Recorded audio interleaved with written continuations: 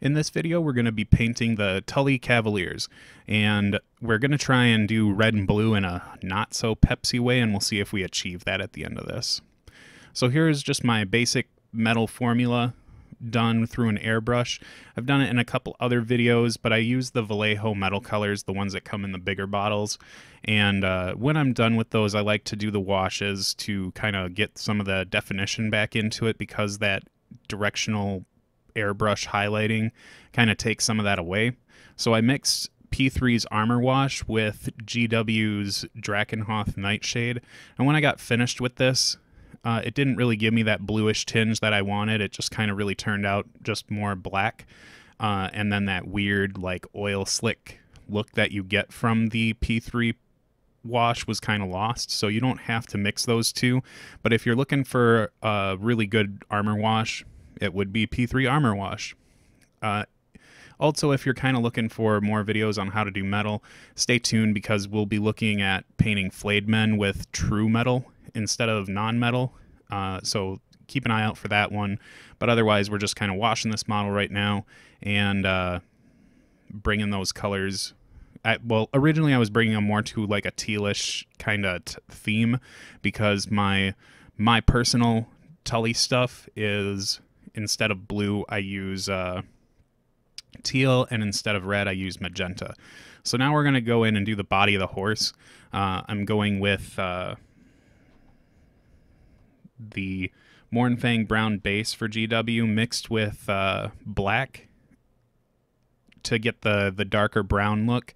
That Vallejo game color that I had put on there earlier, I was going to use it, but I decided not to, because the Mournfang brown just mixes with black fine. So the thing about cavalry that can get a little frustrating is that you're painting two models at once pretty much. So there's a lot of things to look out for. In a perfect world, this rider would be separate from the horse, and we could just do that on our own with him off, so we could be a little bit more wishy-washy when it comes to priming the model. Like, I do the metals first through the airbrush because I really like the effect that I get out of them. But for the horse, there's like a buckle. I guess like they have their head armor too that comes up, but for the most part, they're not getting a lot of benefit out of having that done. So we're just going through and putting the base coat on. Now, this is going to have to be done twice if you're painting it the way that I am with the airbrush and everything, or having the metals airbrushed on it first, because those the reflective qualities in these Vallejo metal color paints is really intense, and the paint doesn't go on in one real thick coat, right? You kind of have to, usually with the GW ones, you can get there with one coat, those base tones, because they just have a high pigmentation in them. But over these metals, we're going to be seeing a lot of that reflective quality come through as we paint over it. So I'm doing things like the hair on this model as well, because it's not going to be brown in the end of it, but I just want to kind of get started early on blocking in those colors. But also, if you don't know quite how to paint horses or what you want them to look like, first of all, it doesn't matter. There's no equestrian is going to be scrutinizing your models, but horses are pretty much like dogs when it comes to breeds, and I know I'm probably compartmentalizing when I say that, but there's a ton of different ways to paint tons of different ways that horses look. So you can just go out there and do a quick Google search and find different types of horses, and they're all like they have their colors kind of tied to them for the most part. So you can find some cool breeds or something that might bring some real interest to your models, especially if you're trying to pull your main colors into the horse's body too. So like you can get some good contrast built up between the two. For me, blue and red, the brown is kind of close to that red, but we're kind of using a lot of the blue in this too in different spots. So when it all comes together, you'll kind of see how it works. But we've done a couple coats of brown already on this model now. It's all dried up for the most part. You can see there's not a ton of the metal color showing through. There's a little bit, but with this straight highlight of Mournfang brown, we should be able to block out a lot of that shiny quality on this one. In terms of the type of highlighting that I'm doing, this is just kind of a really lazy version of layering. So what I've done is that black and Mournfang mix kind of gives me an easy transition from Mournfang, that darker mix, to just straight Mournfang, and the viscosity or the way I've thinned my paint is just about a 1-to-1 ratio. I think with the GW stuff it's more like 2-to-1, because those foundation paints, or base paints, whatever they call them now, base paints, those are pretty thick, so you can thin them down quite a bit and still kind of get the intensity of their color to come through. So in a more traditional layering sense, what you would be doing is thinning the paints down quite a bit, and then kind of really being intent on pulling the color from the darkest point to the lightest point, so that your brush deposits just a little bit of paint on the highlighted portion, so you get this somewhat smooth-ish transition. So here we are back with the model dried, and you can see I'm not doing anything with the tail or the mane at all on this one. That'll all be dealt with later, but we're just going to be going through and putting a sharper highlight. This color that we're putting on is Mournfang brown mixed with some Vallejo Game Color leather brown, and that's just to kind of really get these high points. I'm not going to be trying to do a whole lot of sweeping unless it's around the head area, because a lot of that's going to be exposed to the sunlight. So we're, again, kind of, this isn't thin enough to really be considered what a lot of people would call like that true artsy layering. I'm really just kind of doing this like slap the paint on so I can get it on the table looking cool, but I still am paying attention to some of these highlights in terms of just trying to get them to blend well with the model.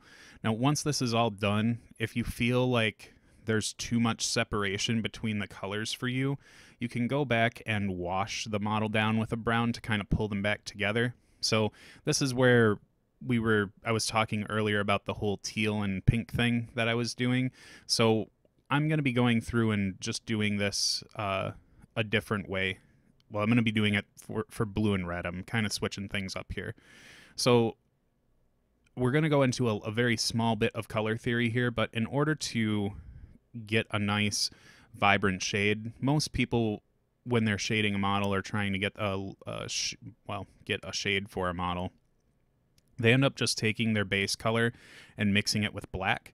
Now that's not going to give you the greatest return on having a nice, deep, fun-looking shadow. It's going to kind of drown out the color a little bit and look a little bit more misplaced. So what the best thing to do in order to get a nice sweet shadow is to take the color that you're working with, its basic color. So in this reality, it's clotted red is what my color is, so it's just red. So in order to get that to have a sweet shadow, I'm going to knock down one level on the color wheel and mix in that with black and my original color. So I'm taking that clotted red, mixing it with black, and then mixing it with purple. So that's going to give me a nice, cool shade for this one without making it lose too much of its vibrance. Like, it's still going to be very red pointed. And for the thing that I'm unfortunately unable to go over, because I kind of switched gears on painting in terms of the colors for this one, is the kind of freehand work that I had done with the split in the cloth. So I kind of made this weird like X pattern where part of it's blue, part of it's red. And I think I got that from their artwork on the back of the card. But really, when you're trying to do a sharp line, the best thing to do is to start pushing your brush down a bit elsewhere on the model to kind of see where the flatness of where the flat edge of the brush is going to end up, and then you can just kind of drag that over slightly, or drag your line over, and now you can go back over and do some more like fun highlighting or just more reestablishing of that line. But before I get too far into that, we're coming in with the blue now, and this is the same concept. So one step down on the color wheel for blue is going to put us in purple again. So we're still tying these two colors together with that purple that kind of have that shared commonality or whatever. But that's kind of why I don't like working with blue and red together on a model, because they both are really closely related. And since we're shading into a more purplish black color, it's going to look a little similar. As soon as we start highlighting, it's going to look better. But I really like to go for a lot of visual interest on models, and blue and red just doesn't quite get that for me. But the colors that we used here were GW's base Cantor blue, along with my scale 7.5 black, and Vallejo. The purple that I used for all of this was Vallejo Game Colors Warlock purple, I think it is, or it's Lichen purple. I can't remember the exact name of it. Pretty sure it's Lichen purple. I could just go back and look, but hopefully the the wording for it came out clear for you. So again, I like kind of shifting the colors on Tully's a bit to that teal and pink instead of blue and red. It just makes the model look more interesting. But in order to keep with the house colors, because I just couldn't let that go, I decided to redo all of it and go with this blue-red thing to try and beat the Pepsi trope. So we're just going over a lot of the previous work we did to put that blue down. And with all that teal, it's going to show through. It's going to be hard for the metal to kind of shine through all that, because I already did it once. So if you are doing the metal prep that I had done here, just be aware that this is probably going to take a little bit. And when it comes to painting these folds with that line, as I've just kind of noticed on some of the blues, the lines are staggered a bit, and that's just because that's what will happen when the cloth folds with the line. So it's just, you can pay attention to that if you want to, but for the most part on these models, I think there were only a couple that I really intently tried to skew that line a little bit to show that there was some movement in the cloth. So now most of these colors have dried. I had to go back over the shield again and just kind of keep forging ahead on it while it dried, because I knew it would be a while.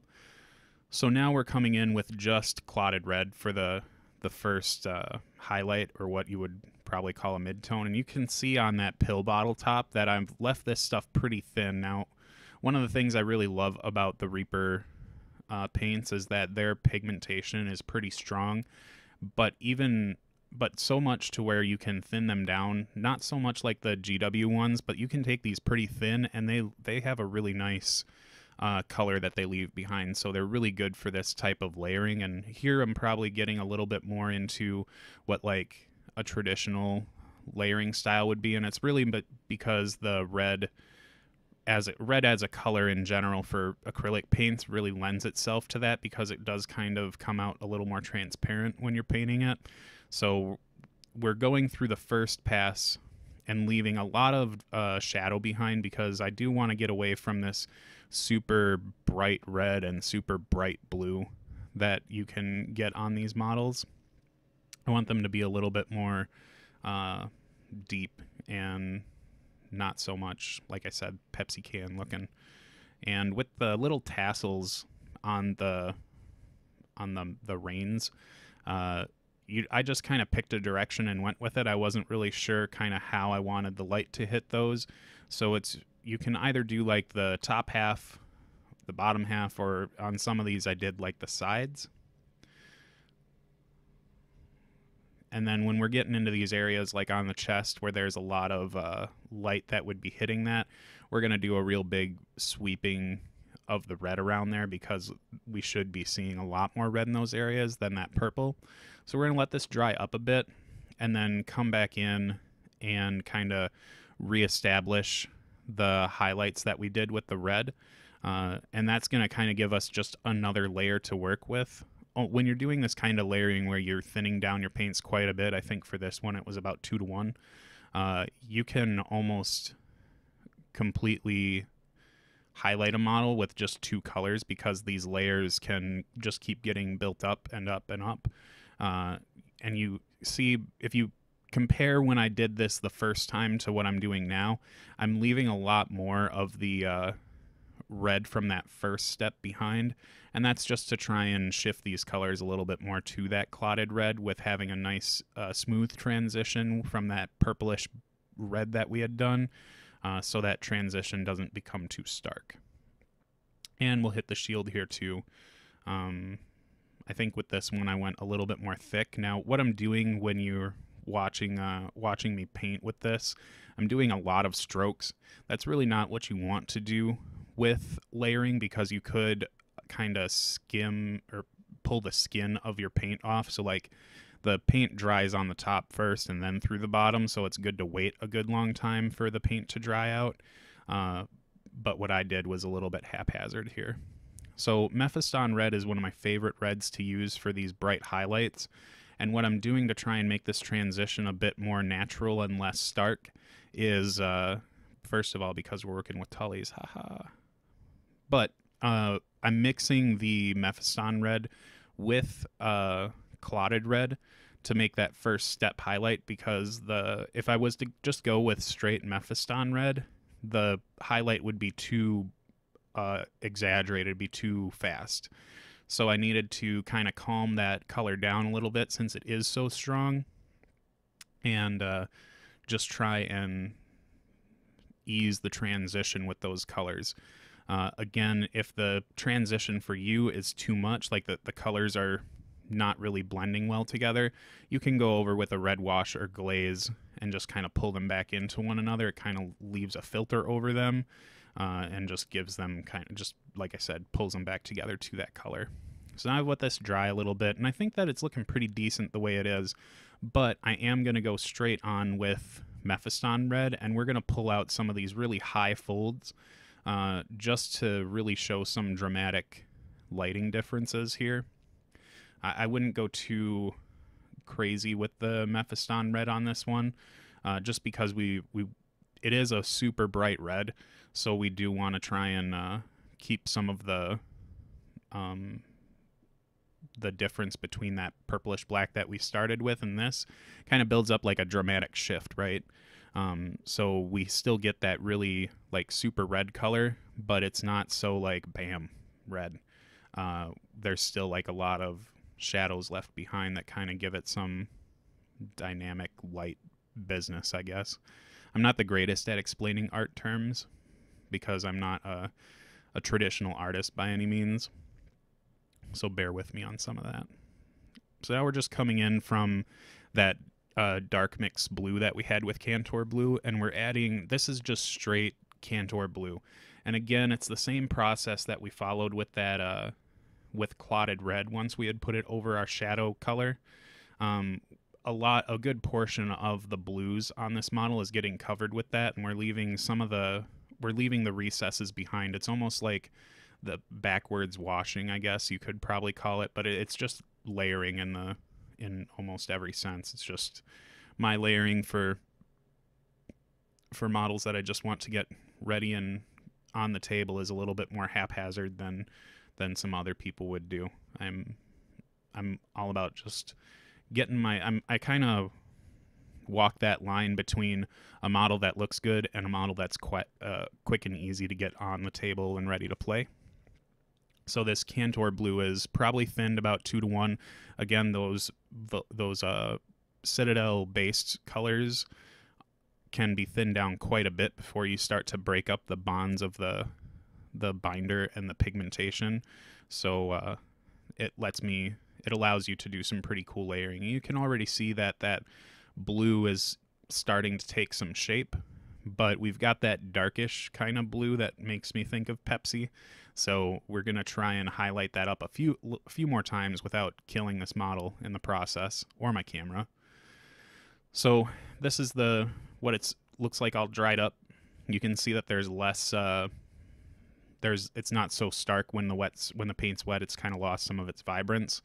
So this Vallejo model color, it's an old one that I've had, but it's good. It's dark blue. If you couldn't see the numbers or the lettering on it at all, because it has kind of rubbed off over the years. But this is going to be that Vallejo model color dark blue mixed with Cantor Blue. And the Vallejo model color, it's strange sometimes, the model color line. I know a lot of people enjoy it. I don't particularly care for much out of it other than their blues, but they really vary in their like consistency. So with this blue, it's quite strong in its pigmentation. So I thinned it down quite a bit more than what I would almost any other color when I was mixing with that Cantor blue, because I do want my transitions to be somewhat on the smooth side. I'm not trying to paint these really like bam standout lines, you know. So we're just going over and getting most of the edges that would be hit by the light. We want to keep that deep shadow on here to show like a lot of complexity in this blue cloth, especially since we're kind of taking one piece of cloth and putting two different things on it. You can see me kind of screwing around with the background here. I just wasn't really happy with where it was positioned, but whatever. So now that color's dried up, and you can see that's lost some of its intensity as well, but now we're going to bring that intensity right back with our final highlight of just straight dark blue. And this one stands out quite a bit. You can see that there's a lot of we're kind of creating a lot more visual interest by having such a massive difference between the shade of the blue that we had applied and this final highlight of blue. So we're going to be, on the cape, we're going to be hitting quite a bit of it because it should be hitting a lot of light, and some of the focus should be on the rider, even though I've put a lot more investment into the red and blue cloth on the horse. We do want to try and bring some attention to the rider as well. You're just following around and making sure that you hit some high points on it, and again, you can see I've kind of chosen the direction that my highlights are going to go on those little tassels on the reins there. And that does it for the blue and red highlights on this model. Even the shield, we've kind of got a really nice cool look, and I don't think that it's looking too strange. So now this is where things are going to get a little wonky, where we're working with the white. So that wave that's on the shield, I am going to follow kind of the Tully standard with having this be white instead of metal. I just think it's going to look a little bit more cool, and I do want to work white into some of these models because it is on their house sigil. And you see I just totally jacked up that line because I wasn't painting quite the best. So we're bringing in another person to work on this on these waves. So to get these done, I've thinned down the paint a little bit more than what I should. Usually when I'm painting fine lines like this or specific shapes like this, I try to get my paint a little bit more thick. And since this wave is raised up, since you won't have a camera in front of you while you're painting these things, you can use the edge of your brush to make sure that you hit only the raised up wave instead of using the tip of your brush like I do. But now I've got to go back through here and remove some things. And if you do overpaint an area, just quickly wash your brush off and bring a little bit of water onto the model to kind of dilute that paint a bit more in the area where it went off. And you'll be able to clean it up well. You can see that I did that here with the original model we've been painting. So we've got the white mix of somber gray or shadow gray from Vallejo Game Color, mixed with wolf gray from them as well. And now with the white, I'm trying to be a little bit more delicate with the layering, and this is just straight wolf gray now. And we're just going to be painting a large portion of the waves on that to kind of establish the white, try and point ourselves to a nice white highlight without leaving too much dark stuff behind. So we're integrating a little bit of white into that wolf gray mix on this one just to try and smooth the transition to white instead of having it be, again, this really stark and dramatic jump. And there's no real, I think maybe there's the GW contrast paint, the Apothecary White, that could maybe help you smooth out those transitions if things get a little too wonky. But you can see that I've just worked it up to white, and then that's where we've ended up. So this is kind of like a habit. I don't think it really works well on this model, but I'm using the Citadel Contrast Tetradon something turquoise, and I use that to paint the scales. So I've already done the scales in metal, and this is a fun trick for some of you who might be trying to do like green armor for Renly or any of his models for the Baratheon army, is to pick up some of these GW contrast colors and try and paint over metal on them. It tints the metal a bit and gives you a pretty sweet color that's left behind. Now, again, the teal thing that I've done here, that's more so a hangover from the teal and pink Tullys that I normally have, but I departed from that on this one, so I don't know if it works so well here, but I'm going to leave it alone anyways. So we're looking at doing the leather straps now. So one of the things you can do instead of what I'm doing here is that since we have a lot of red on this model, we could have used black for the leather straps, and they would have stood out maybe a bit more and separated the model up a bit, instead of kind of blending in with not only the hair on the horse, but also the red that's on the model, like the red little cloak thing that the horse is wearing. So I've decided to keep this one pretty thick so that I can make sure that the thin paint doesn't wander off on itself and go into places where I don't want it to be. I think this is like 1-to-1 for the Mournfang color. And I know that we used a lot of Mournfang to get the horse color done, but we're going to be stepping it up quite a bit in terms of the highlight to try and separate it out from the red, because it is kind of blending in right now. And we're going to use that Vallejo game color leather brown to really drive home the highlights. But we're just I think honestly it probably could have done black and it would have looked better at the end of everything, but I'm not too worried about how this all ended up turning out. You're free to do whatever you want with it if you feel like, well, you might not even have brown horses. I mean, you might have black horses, so it might make more sense. Or you might do the same thing I did and paint your Tully teal and pink, and then they'll just look different. We can't forget the little leather pouch on the side of the rider and the leather straps for the stirrups.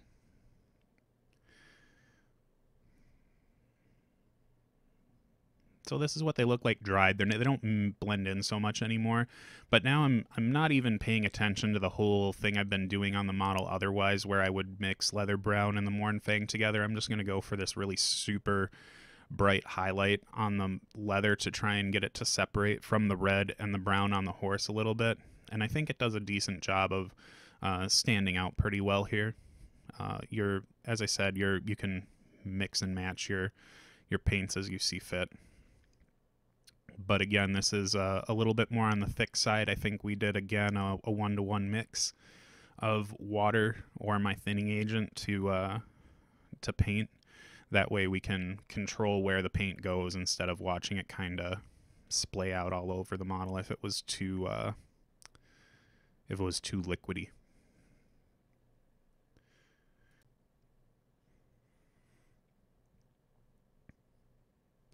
Now we're getting on to the skin. There's with the Tullys, their helmets are really good at hiding their faces. With the Cavaliers in particular, there's two riders that have a good portion of their face exposed with the mask on their helmet pulled up, or the face guard, or whatever you want to call it. So we're using my standby of Tindalos Red mixed with Resurrectionist Flesh from Scale 7.5 Fantasy line, and that gives us a nice deep skin tone to work with. And then we're really, since his head it's not very detailed, to be honest with you, and there's not a whole lot of it hanging out, and a lot of the visual cues aren't going to be pulling people's eyes to that face. So we're just going to be highlighting roughly the cheeks and the nose with just straight Resurrectionist Flesh. And then Moon Harvester Flesh is, I think, the other one that I grabbed. And that one, we're just going to put straight Moon Harvester Flesh on the very tip of the nose and the very tip of the cheeks, just to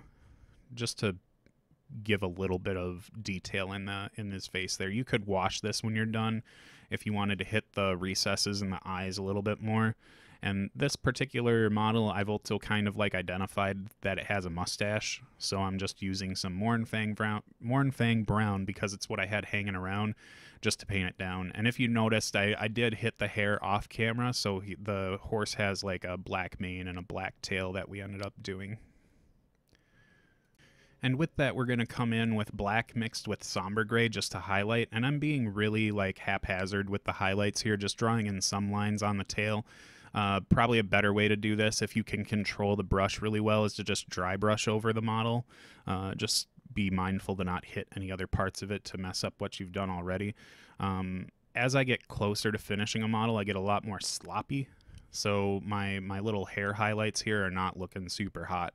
An easy way to kind of avoid this, if you get kind of detail fatigue, is to just go through and really like messy highlight like I'm doing right now, and then just wash the hair parts with black when you're done, just to try and bring back some of those recesses if you might have painted into them. And here we've got the final product, all 4 of the Tully Cavaliers ready to go and crit, blow, and sunder everything around the table.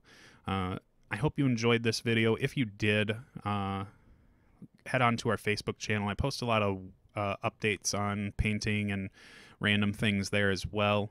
Do subscribe to the channel if you enjoyed it, and do hit also, if you subscribe, hit the notification button, because I do post these videos at weird times, and I don't always spread them around Facebook real fast. I do post in most all the Facebook groups, so you should know when they come out. But otherwise, I hope you enjoyed this painting tutorial, and I look forward to making the next one for you.